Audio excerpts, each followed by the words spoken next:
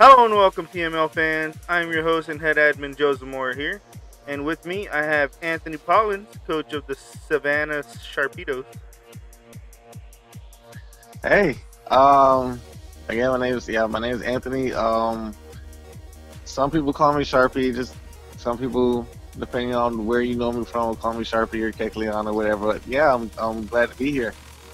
All right, nice to have you, man. And you are our last coach to fill a position. What is your draft history?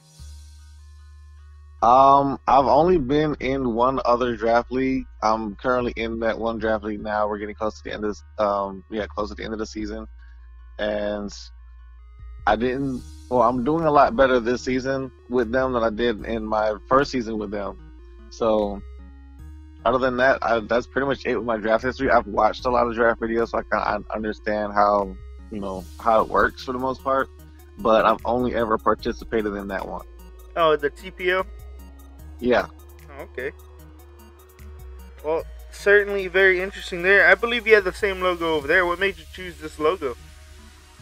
Um, I had a different logo that I had back in back in TPO season 2, and it was done for me by a friend of mine named Wes.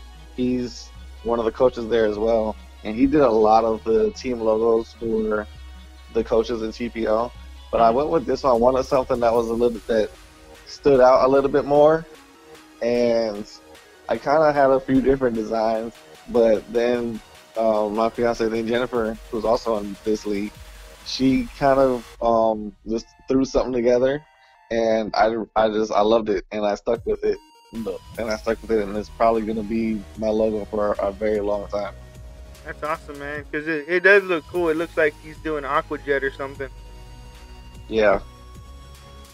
Alrighty, man. How do you feel PMO will be different from the TPO? Um, I haven't really. Well, the main thing that I've noticed that is different from TPO and the PML is I noticed that PML uses the tiering system, which is something that I've seen, but I've never actually used myself. Mm-hmm. So the tiering system is going to be new to me. The shortest season is also going to be new to me because I'm used to this. I'm used to TPL season, being 17 weeks long, being NFL style, 32 teams, 17 weeks, all of that stuff. So being in the shorter season is also going to be pretty interesting. It's going to force me to adjust, and I kind of want to try something, some different play styles with this, in this league that I'm not doing over there. Yeah, I feel that.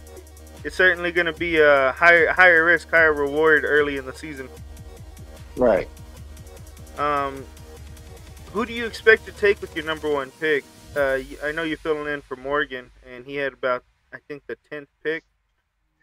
So a little ways down, but what do you hope falls to you? I'm not sure. Like, I'm really not sure. I'm kind of hoping. Well, I actually have to look at the tier list again, but I'm hoping to get something. I'm not sure. I want to focus. Part of me wants to focus on weather, so I want to say maybe Kingdra or like Excadrill, but I could also stick with something simpler. I could do like Darmanitan or something. Honestly, I'm not even really sure. I think I'll probably end up maybe not winging it, but I'm probably gonna do a draft board. I'm really gonna like kind of sit down, do a draft board, see what I think will be available to me, and then like try to do like a top 3, top 4 of my personal options just to see what works best, and then I'll just probably build my team around whatever I pick. Yeah, it sounds like a good plan. How do you feel about the tiers? I know TPO doesn't really have tiers. They pretty much free draft it all. How do you feel these tiers work? I do like the tiering system. I I've got to look, I guess, a little bit more into which Pokemon are in which tiers, because there are some Pokemon that I've looked at that I question why they were in certain tiers, because me personally, I didn't think that they were all that great. There are some Pokemon that are lower in tiers than others, and then there are some Pokemon that are and higher tiers that have no business, in my opinion, have no business being there. Okay. Well, what's one that you feel has no business being there, like off the top of your head? Like if I'm not mistaken, I believe I saw Linoon, I believe in tier two, Hmm. and I probably wouldn't put Linoon any higher than tier four Okay. because Uh, it's a very niche Pokemon. It's kind of got maybe two different move sets. Both both the Hoenn Linoon and the Galarian Linoon really don't have a whole lot going for them. hmm. I couldn't put them too high up on the ladder like that when I don't feel like they're all that useful. Okay. Well, here in PML, you only get one of the forms. You don't get all the forms like you do in TPL. Yeah, I saw that. So I think the Galarian one is like a tier 4, but I think the Hoenn one is tier 2 mainly because of the belly drum set. I see. I thought about that, but then I was like, well, the belly drum is only one set, and it can be stopped relatively easily. It can be stopped by taunts. It can just be taken out on the turn it uses belly drum. There's a lot of it that it's too like I can see if it was a little bit bulkier. I think if it was a little bit bulkier, whether it be HP or one of his defensive stats, then I would say, okay, yeah, maybe this is a bigger threat. But because there's more Pokemon available, because the forms are all split up, I feel like it being tier two when now you've got, let's say you got both Darmanitan or Darmanitan Galarian form and the regular form, and now you've got six Rotoms that's out there, all knowing Will-O-Wisp, plus the multitude of other Pokemon that are out there. I just feel like Lanoon is kind of outmatched. Even with Belly Drum, you're looking at it getting burned and going straight back down on like +3 instead of being at +6, which is still a lot, but it makes a major difference as opposed to like it still potentially getting walled by something. Yeah, that makes sense.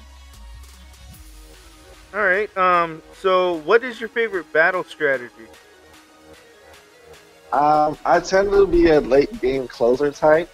Um, in TPL season two, it didn't really work out that well. I would always find myself like on the comeback trail. I knew I was like getting ready to come back and probably pick up a victory, but the way the 20-minute timer is set up is I just didn't have enough time to complete the comeback. Hmm. Like I would put myself in a position to where I know I have a win condition. It just always took too long to get there, and I would end up losing the battle just because I just didn't have enough time left on the clock. But now I've kind of learned to manage that a little bit better. So I tend to focus more offensively early, and if I feel like things get out of hand, I'll always put myself in a position to where I can kind of find my like have my win condition or keep my win condition like safe.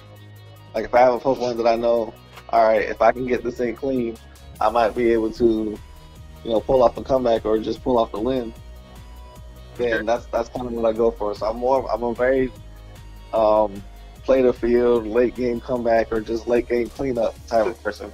so basically, just a very opportunistic player. Right. Alrighty. Well, is there a Pokemon in the draft that you want to get to fit your scheme? Sharpedo. Sharpedo. Yeah. That's always I nice to draft haven't the mascot. I didn't get to draft. I didn't. Well, I'm not gonna say I didn't get to draft my mascot in TPL. I chose not to draft. I was gonna draft it, but then it got drafted right before me. And I actually had, I had I think 3 or 4 opportunities to get it, but I wanted to build my team first, and then I was gonna draft Sharpedo. But then they got taken from me, and then I tried a few times to get it, and it didn't work. Then some people tried to give it to me, but in exchange for like my best Pokemon, and I just wasn't gonna do that. Yeah, trade And gouging over there. yeah, so I just kind of let it go, and I mean it's been working out. I've been doing all right without it, but this time I have full plans on grabbing Sharpedo as soon as well, not as soon as I can, but basically as soon as I can, just not like early on. Yeah, I got you. Well, all right. There is You will be battling your fiance this season because you are in the same division. But other than Yeah. her, is there someone you're excited to battle in PML? Um, I haven't seen actually. I need you to send me the I guess the list, the link, or the schedule because I'm not 100% fully sure everybody that I'm facing, but I know that if I do, I'll kind of want to face some of the other guys. I really just want to battle everybody. I like battling new people. I want to battle Matthew again. I know he's in the other division, but I do want to battle him just because I consider him my biggest rival. I do consider my fiance a good rival too, just because um really just because she's grown a lot since she started battling, and I feel like me battling her is a good, a good benchmark to just to see how much progress she's made. I'm not gonna like counter pick her in a draft or anything like that, but I haven't really been able to like battle her except for when she like practices. So in an actual like real scenario battle, I really kind of want to see how well she does. I want to see how well I do against her. Yeah. Okay. Well, certainly this season is going to be very exciting. Anything you want else to say to the fans before we go? Um, oh, well, I hope that I can provide y'all with some good content, some good matches. Good luck to all the coaches out there this season, and hopefully we can do pretty well. Alrighty, man. Well, thank you for your time, and we'll talk to you again after the draft. Thank you.